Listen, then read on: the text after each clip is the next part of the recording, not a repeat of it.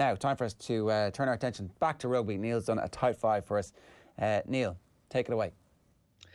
Right, so Heineken Champions Cup back this weekend. 2 games on off the ball this Sunday, actually, before we get into it. We're going to have, first of those, Nathan Murphy and James Downey will be live for Racing 92 against Connacht, 3:15 Irish time on Sunday. And then I'll be down in Thomond Park with Keith Wood for Munster against Harlequins. Opening round of the competition, it's going to be really, really interesting just to see how the new format affects the approach of teams, because so much of this is going to be outside of teams' hands. We've got two pools of 12 teams. Only the top 4 from each are going to be going through to the quarterfinals of the competition. So if you're talking, you're each side playing 4 matches, an enormous amount is going to be outside of teams' hands. You could realistically win 3 or 4 games, and just by virtue of the fact that you miss out on a couple of winning bonus points, or maybe you didn't pick up a losing bonus point in that one game you lost, you could potentially be playing Challenge Cup rugby in the quarterfinals as opposed to Champions Cup rugby for the quarterfinals. So I am starting to wonder, and I put it to a couple of coaches last week when we were doing our kind of pre-tournament interviews, and some of them they were kind of half agreeing with the idea that I think we could be seeing a lot more attacking rugby. I think we could be seeing a lot more teams turning down the easy 3 points in favour of maybe going for a scrum 10 metres from the line or putting it down into the corner to go for a try, because bonus points are going to be absolutely massive. I think once teams get that little element of a foot on the throat, they're going to absolutely go for it and try ram home the advantage and put up as many points as possible. It might end up that we're in a situation where we actually see less competitive games, because there could be a couple of hammerings once teams actually get into the driving seat that they really, really go for it. It's really difficult to call what way it's going to go. I'm actually just curious to see how it will develop. Okay, I mean, it'd be great if the game actually responded to the allegations that it's become boring, particularly over the England team and their use of the glittering array of talent that they have, and actually the club game became something that we could watch with excitement. The caveat to that though is, if you want teams to be attacking more, you are completely opening yourself to a lot more hammerings. Yeah, okay. So that's talking about the importance of a fast start. You could end up in the wrong competition accidentally by virtue of you not actually getting off to a fast start. And also, if you do get off to a fast start, it might kill the ambition of some of the other teams, so you could be giving yourself an easy enough route to quarterfinals. Yeah, that's kind of why it's actually just really tough to call it, and why I'm just so curious to see how things develop over the first few weeks, because it's a criticism the competition always would have had, that maybe after a team has lost the opening game and didn't quite get the bonus point they needed in round 2, that Premiership teams and French teams in particular have been criticised of basically throwing in the towel after that and putting out the second string teams. Now, because we're playing even fewer games this time round, that's going to really hammer home the importance of actually getting a win in the opening game. I'm just going to take Munster as an example. So if Munster were to win this weekend, so home win against Harlequins, and I imagine that if they're getting that win, they're going to be absolutely desperate to get a bonus point to win as well. All of a sudden, they're in a great position. Harlequins, they have a defeat. Realistically, are they going to be getting through to the quarterfinals? They might not be. By the time Munster travel to Harlequins to the Stoop in round 4, Harlequins could be putting out a second string team. Alternatively, as well, should Munster lose against Harlequins this week, and bear in mind Harlequins have won at Thomond Park in European competition before, Munster are into a situation where they're going away to Claremont next week, and you're pretty much assuming that they will have to win and probably pick up further bonus points along the way as well. So we could see teams actually just throwing in the towel a little bit earlier, absolutely hammering home the importance of getting off to a good start. That's cutthroat from the get-go. So when is that game, and how can people access it? The Munster Harlequins game? Yeah. 5:30 kick-off this Sunday on Off the Ball. Myself and Keith Wood, commentary from Thomond Park. All right, looking forward to that. So how many of Munster's young players are going to be involved? This is the battle for Munster's soul. Which of the coaching ticket has won the battle? Yeah, I'm really curious to see this. Like, probably, I think we've seen a load of these young players over the last few weeks, and to be honest, they've played brilliantly.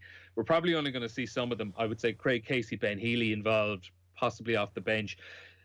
If we're looking through the team, probably James Cronin, one of Reece Marshall or Kevin O'Byrne, John Ryan, Stephen Archer, Tyke Byrne, John Klein in the second row, possibly Finian Wycherley in the second row or in the back row. A bit versatile in that area. Shane Daly, I imagine, is probably going to come in as well. They don't seem to have too many injuries out of the ordinary. All the guys coming back from Irish duty seem to be doing all right.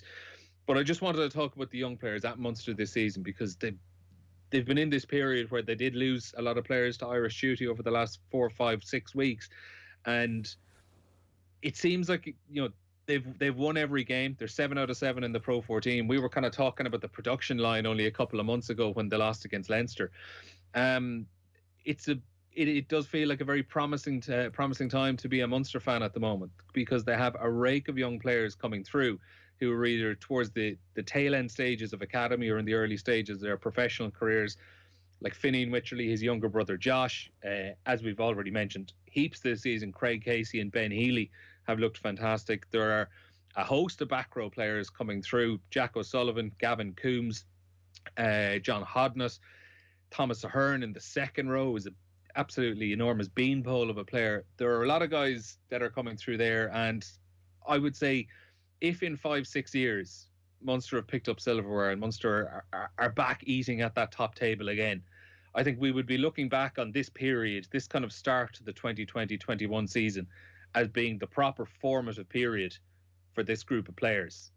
They might not go on and do it, but if they do, I think this will be, this little block of games, this opening kind of quarter of the season, will be the time that they will have formed together as a team. When do we get to see Ben Healy start? I think he's getting close to a stage where he's almost 50-50 with JJ Hanrahan at the moment, if we're talking on form. I think just about Hanrahan is probably getting the nod this weekend, but the speculation now around Healy, it probably does put a little bit of pressure on Van Gran that, he has to keep him involved, and also as well, the more he keeps him involved, that probably means the price of his contract next season is going up. Yeah, week on week. There's probably an element with the Glasgow thing. There's probably a bit of agent kite flying going on here.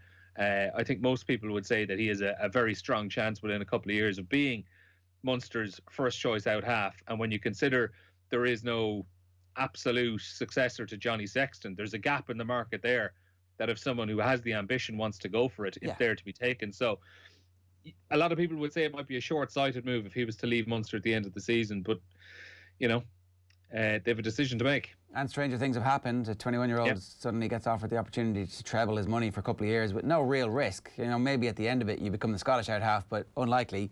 You can always come back at that point as the prodigal son, whose reputation will only be enhanced by the fact that everybody isn't watching you every week. So that's how that's going to work. What is the Jerry Flannery factor going to be like this week? Curious to see that. Obviously just knows Munster so well, knows a lot of those players, and you would imagine knows a lot of the systems that they would have used, knows the strengths and weaknesses of a lot of those players as well. Probably disappointing from his part that, it's going to be an empty Thomond Park, and you would imagine he would have been getting quite a nice reception a la Ron Nogara, Simon Ziva, Donnacha Ryan over the last few years when they've been back at Thomond Park. Very disappointed that that's not going to happen, but he's someone who would have been highly regarded at Munster. Obviously took a year out and took his time. You knew that there were going to be suitors for him when he left Munster, and has probably picked his job, I would imagine, because I imagine there were options there for him. And there's a lot to like about Harlequins. There's lots to like about the way they play, and I'm just going to be curious to see how that set piece functions. And leading into the last little point in this Type 5 as well, specifically, I'm curious how the Leinster set piece functions, more so because they just have a bulk of Irish players involved there, and we would have seen over the course of the last month or two the struggles the Irish set piece had, particularly the line-out. The scrum had issues, but probably not to the extent the line-out definitely had them. And there are just so many of those similar players there. I'm eager to see how it gets on against Montpellier. To get a read of, are we talking a player's issue? If Ronan Keller is throwing the ball absolutely fantastic over the next while, you're starting to ask questions about what's happening in Irish camp and what are the rest of the players doing there and the calls and the way they are kind of being coached together. So if the Leinster lineout is an absolute mess over the next few weeks, it probably answers a lot of questions.